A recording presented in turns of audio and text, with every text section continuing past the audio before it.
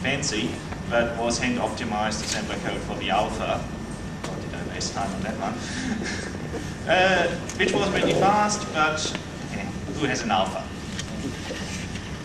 Yeah, and roughly a year ago I was sitting at home basically trying to avoid doing my PhD and thought, okay, I have all these ideas how to make it compile the code rather than look at it each time and figure out what to do. I'll just try whether it works. Just one night. It's not going to work anyway. Yeah, well, it did. One night turned into a week turned into a month. Yeah, on I think 16th of August was intended to. Yeah, and one of the people who actually contacted me about it was Harald Frank from Germany. And he said, look, we should take this one step further. You should basically make something that you put into your PC and make it into an Amiga. Don't do any of these operating system stuff underneath. He said, let's use AROS as our operating system kernel. And I said, no. But, okay, I'm a Linux person, so we have Linux underneath, but you don't see it. And basically ever since we have been tugging away at it. And one of the things that is a problem with UAE, performance-wise, is the custom chip emulation. Not really because it takes a lot of time. On a machine like this is a 1.3 gigahertz F1. Not sure whether it's 1.3 or 1.2 at the moment. On a machine like that, emulating the custom chips doesn't take much time.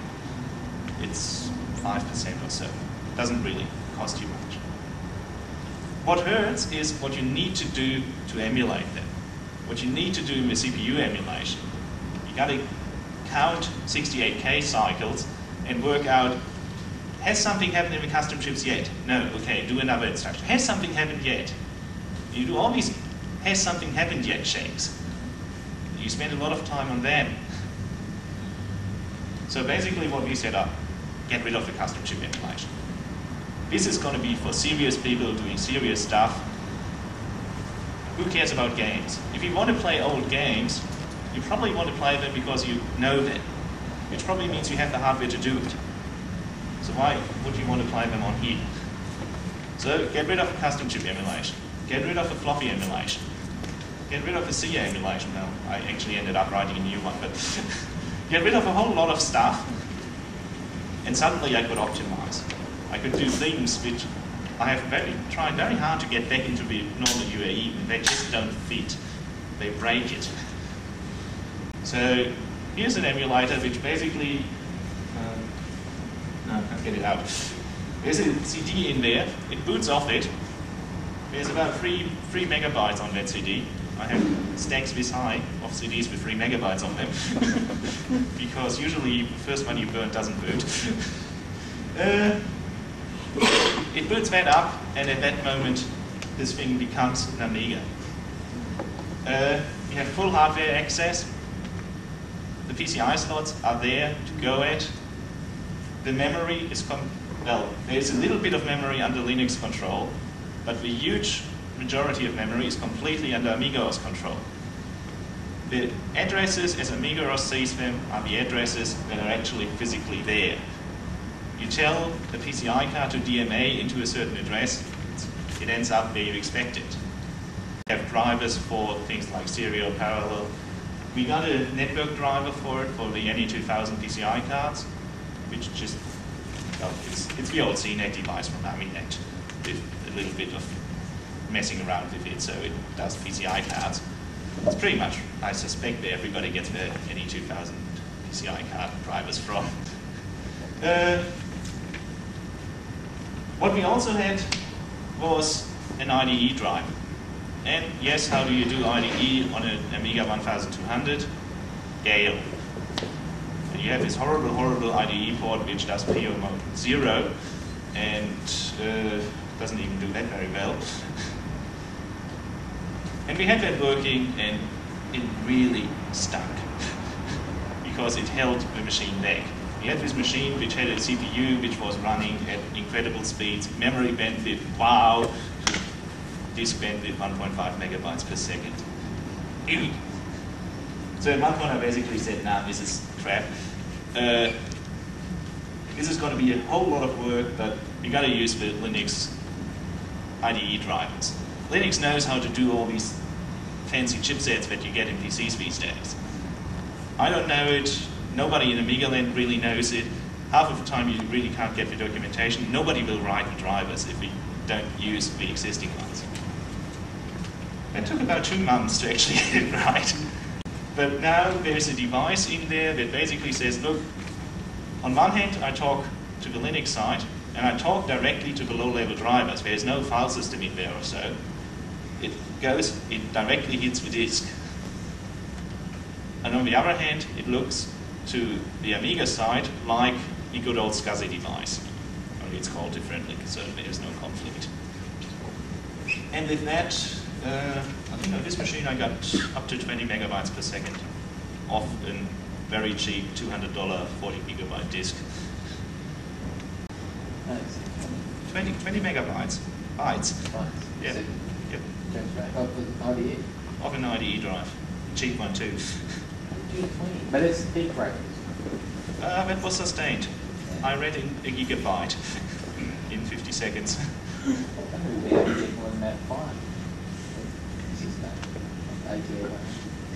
Let's set up your hardware properly. Well, ATA 100, the interface should go up to 100 theoretically. That's a peak rate. Yeah, that's from the cache, but like that's megabits too. No, it's bytes. Bytes. Yep.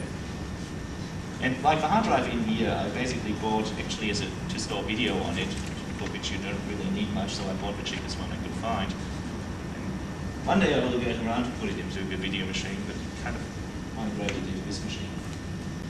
Yeah, okay, so basically at that point, at one point, we sort of had a working product. And we talked to some people, and they weren't really forthcoming about distributing it. So we talked to Amiga and said, look, we got this stuff. Do you want it? Do you want to sell it? They said, yay! We have an expo in 4 days. We want to show it. That they did. God, you have no idea. I was listening to a webcast. The guy goes, oh yeah, here's a 500 megahertz laptop. Kermit, come up and install your stuff on it. I never tried ImageFX before. I don't have the stuff. I was sitting there going, please don't crash, please don't crash. It didn't. Yeah, Amiga has loudly announced this as a product they're going to distribute.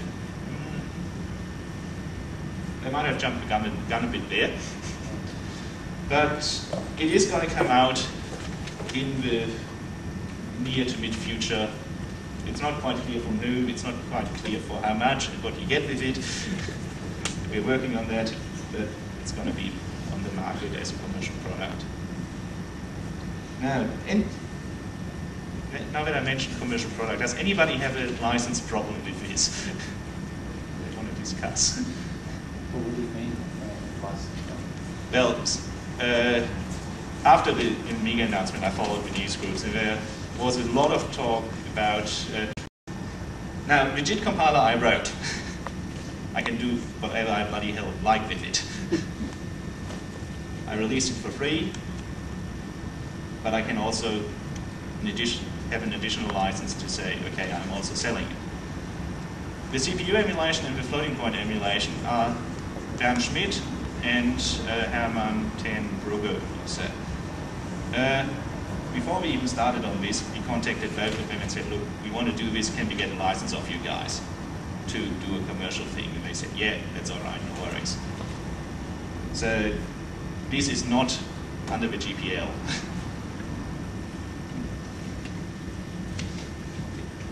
Fortunately, the discussions seem to have died down, but I'm sure the moment it hits the market, it's going to pick up again.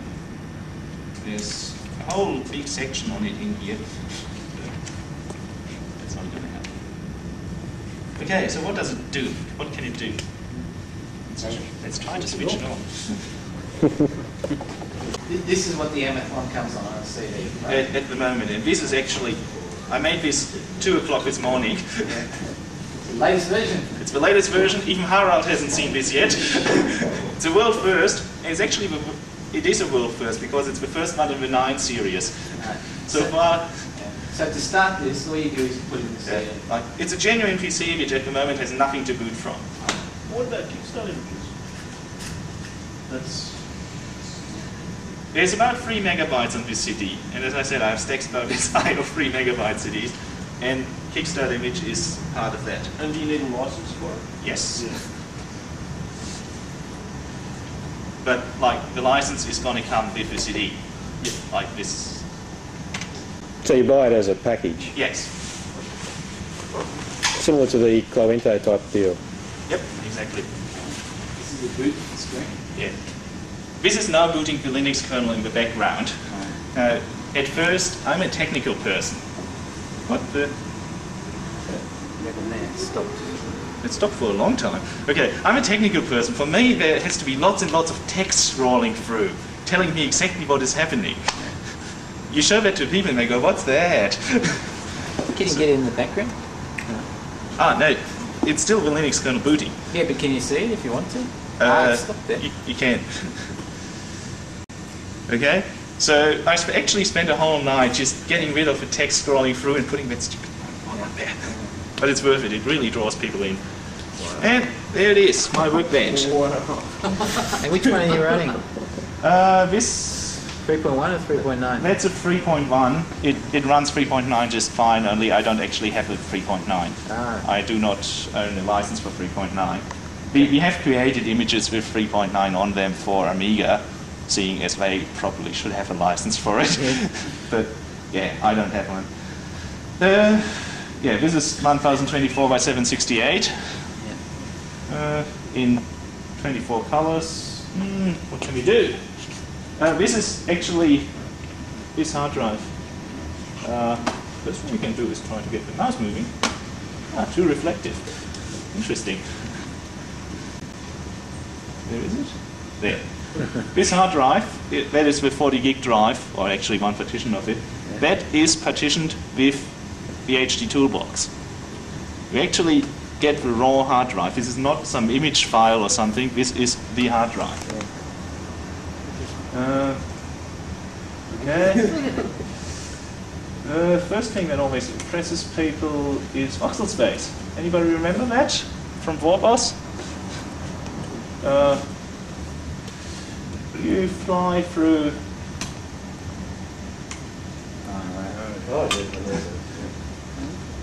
This is in 640 by 480. Updating it, or on average, about 140 frames per second. Where were you getting the last time you did that demo? Then it was sort of on par with my PowerPC. I think it, On your like old machine. with the standard settings, I was a fair bit ahead because Yeah. you had the graphics bottleneck in there. Yeah. But when we got to the settings where a lot of time is spent on the calculations, I think we were both down to something like 15 or so. What graphics cards in This machine has a GeForce 2 MX 200, which is about the cheapest GeForce 2 you can get. Very cheap now.